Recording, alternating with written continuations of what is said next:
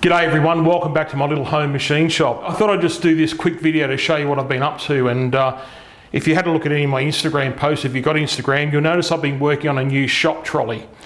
Now this mill shop trolley, believe it or not, I found it on the side of the road, and it started its life as a homemade barbecue. It had half a beer keg, a stainless steel beer keg cut in half longitudinally, welded up underneath the table. It had aluminium checker plate on top.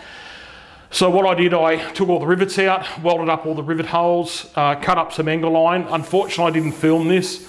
I just wanted to get it done. I then inserted a couple of angle iron plates where the draw runners would run. So I've put a couple of drawers in it. I've done an angle iron top so the timber will sit in and it's protected all the way around. Now what I envisage doing down the track is making my own little homemade shop crane that I can pick up these visors and rotary tables with and everything like that. I've also attached my BT30 tool holder over to the side here so I can actually change tools out without putting that back in the vise all the time. So now my vise is free over on the bench and I can just use this as my setup trolley. I've got two drawers. In the top drawer, I'll show you now. This is where I keep some of my more, accurate equipment, measuring equipment, my little cast iron bluing plate, some V blocks, some 1, 2, 3 blocks, the lathe alignment tool for the tailstock, and various other pieces. And in the second drawer, I've got more fixturing stuff, so a vacuum table that was supplied by Warren Wise. And the table on the sides, I just use sheet metal. Timber's really hard to get, and I believe it's a worldwide problem. I'm not sure why. I'm not sure if it's COVID or what's caused it. But I went over to a big timber supply here and I bought a full-size sheet. And I pulled up in my little four-wheel drive. I got a little Mitsubishi ASX, and the big Maori guy, New Zealand, a Kiwi guy, served me. And massive monster of a man. And he looked at me and goes, "That ain't gonna fit in the car, bro." I said, "No, it won't. I might put it in the car park." And I pulled out my generator and circular saw and cut up the sheet in their car park and then loaded in my car. And I think they were quite amazed. I think they were inside filming me going, "Look at this lunatic, Oh, I don't own any battery powered power tools, but I've got a good generator and, extension leads." So anyway, let's take a look at the mail call. And then I'm going to bring you in and show you my new addition to my workshop, my Vertex 10-inch rotary table and the unboxing. Today we've got a letter all the way from the UK, I believe. Let's open up, and I think I know who it's from. I believe it could be my old mate Ralfy from Ralfy Customs. Let's check it out. And there we have it, guys. Good on you, Ralfy. Thank you so much for those stickers, mate.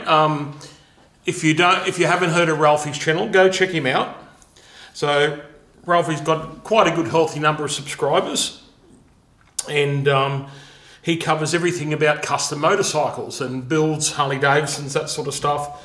He does some really unique sort of work in the motorcycle industry. Way out of my league, unfortunately, but no. Well done, Ralfy. Thank you. Ralphy's also on Facebook and Instagram, so go check him out. I'll turn those stickers around. They're really cool. And they'll make a welcome addition to my sticker board, mate. Thank you very much. And I believe Ralphy's over in the UK. Whereabouts, mate? Leicestershire. Or Leicestershire, I think you pronounce it. Well done, mate. Thank you. Okay, let's move on to the... Now, this one's from the USA. And it's from my old buddy, David Burrell. His channel name is Neo CNC, all right? Now, David's got, once again, a very healthy number of subscribers also. He's in a couple of 100,000s, I think he is. So, David does a lot of custom CNC work. And he sent me some lovely stickers, and thank you, mate. So, very nice quality stickers, heaps of colour, they really pop, so they look good on my board as well, mate. And I may even put this one on my CNC machine yet, but these will definitely go on the sticker board. I'll turn it around so I can read it. He's got here, Aaron, thanks for sending your address so I can get these out to you. I always enjoy your content and appreciate your lessons. Now, David and I are predominantly connected on my other channel, my DCT channel. I hope you and the family are well. All the best, my friend. Best regards, David. Thanks, David. Much appreciated, mate. I'll get them on the board in a minute. Last but not least is my good buddy, Mike. And Mike sent me probably 10 or 15 of these stickers over, so thank you, Mike. Now, Mike is from Blue Hands Video. Go and check him out. He does manual machining, CNC machining. We have lots in common. And I'm going to include in the outtakes some of the stuff Mike's done for me in the past when I was shooting another video for my other channel. And he said some really funny stuff. Some of it can be quite crude and vulgar, which really appeals to me in my narrative. So yeah, check it out at the end reel for the bloopers, and I think you'll get a laugh out of a couple of them. And Robert really did a good job at packing this, mate. Holy cow, it ain't ever going to move.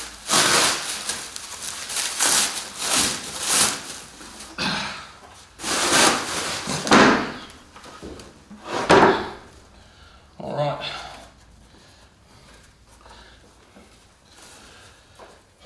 Take a look at that. Hey, this bloke knows how to tie his knots. Okay, so off camera, I picked it up and, you know, blew a puffle valve out my backside and put it up on the bench. And I think it's just a bit easier up here. I hate working on the ground.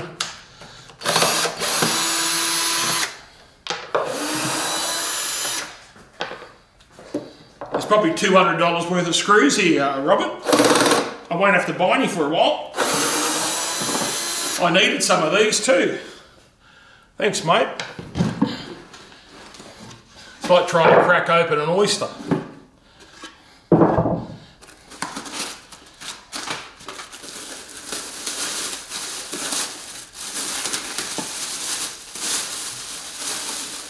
Bloody beautiful, mate. Vertex table in there. Let's get it out of the box.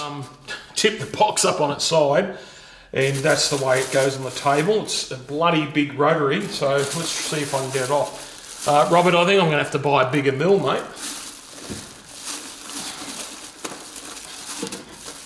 And look at that. Look at that. He's even put in a lifting hook and a T-nut for me. Thanks, Robert. Appreciate that. And there's all the handles in the bag.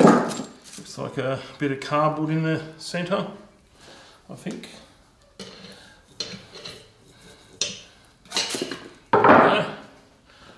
Came out like a suppository. I believe it's a 10-inch Vertex chuck. Let me get out my tape measure. Now, just to appease you bloody Americans over in the USA, look, I've given the metric tape measure the arse, and I've brought out, look at this, my imperial one. Put it this way so you can see it. Yeah, it's on the money. It's a 10-inch. Okay, which converts over to 255, roughly millimetres, okay?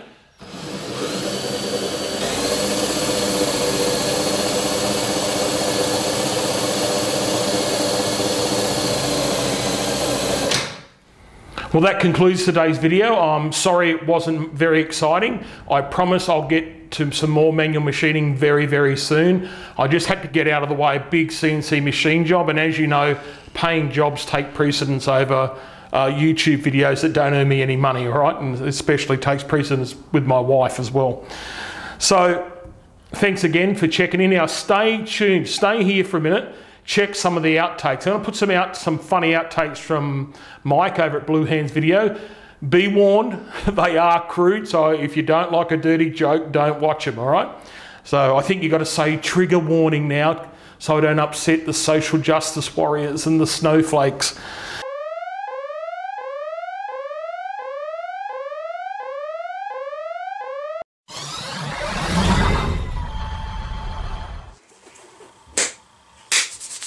Okay, Aaron, I'm ready to start your probing video. Okay, Aaron. If you wanted sexual innuendos related to probing, you came to the right guy. Aaron thinks he's gonna find the G-spot with his tiny little probe. He's gonna need a probe double for this video. When having a 1-inch probe really is okay, and she won't leave you for it. Huh? I heard that spot was a myth. I'm sure his wife had to show him where it was first. If he finds the right spot, that machine's gonna have one happy vice. As long as there's no bottom probing. You should just use your sausage fingers. They're way bigger than your probe. Alright, buddy. Hopefully some of that works, fits, whatever. However you want to use it. They're funny in my head. Whether or not they're funny on this, who knows. I know my wife rolled her eyes at some of the ones I told her.